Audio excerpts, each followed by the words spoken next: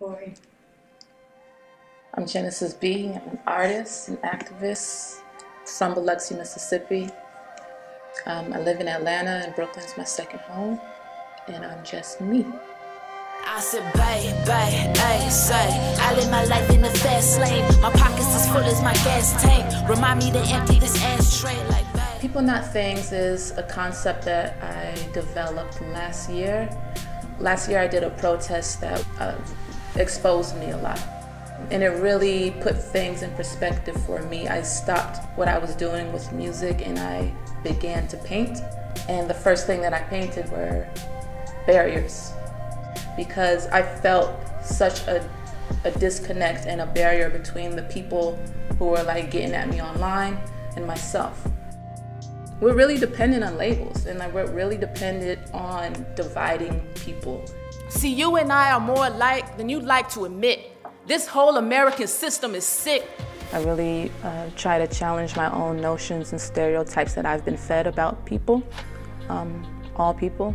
All of these labels that make us look at people as things. Trump supporter or Confederate sympathizer, black, white, trans, gay, straight, rich, poor. Preconceived notions that I have about people because of the propaganda and the media that I've been fed as a young American person.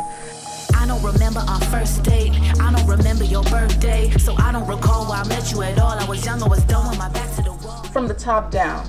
Like, we all have insecurities, we all have weaknesses, and me being able to be open with my art allows me to walk in my vulnerability in the real world. It is political in the sense that I'm taking up space as a queer woman of color to say, hey, these are my experiences. They're just as beautiful as a heteronormative relationship, just as much tension and heartbreak and beauty and subtleties as your relationship does.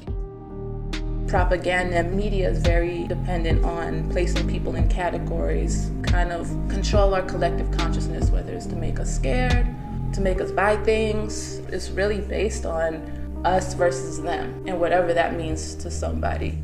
People Not Things is my conclusion. I want to be a better person and challenge myself every day I wake up with every person that I meet to look at them as human first, to see them as a child first. Appointed by a queen.